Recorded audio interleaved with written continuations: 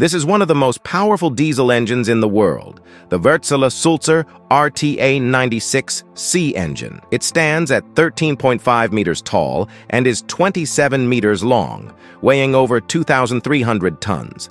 The crankshaft alone weighs 300 tons. Manufactured by the Finnish company Wärtsilä, this engine is designed specifically for large container ships. Capable of producing up to 109,000 horsepower, its torque reaches a staggering 7.6 million Newton-meters. This immense power allows it to drive a 6-blade propeller with a diameter of 9.6 meters, achieving a ship speed of 25.5 knots, or 47 kilometers per hour. Though not fast by land standards, this is quite rapid at sea. Its fuel consumption is also remarkable. Under full load, it burns 40 barrels of crude oil per hour, costing around $86 per minute. So how is such a massive engine installed into a ship? The assembly requires a combination of various large-scale equipment, as even the engine's pistons weigh 5.5 tons each, and a crane is needed to install even a single screw. The crankshaft, a core and highly valuable component of the engine, weighs more than 300 tons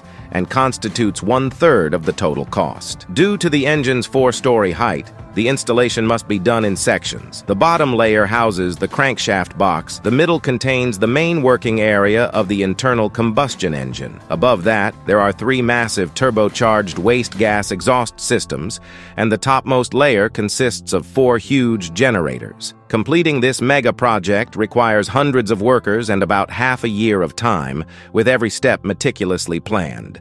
Any issues can lead to massive efforts and time spent on repairs. Once installed on a freighter, this engine can propel a 400,000-ton vessel at a speed of 47 kilometers per hour across the sea.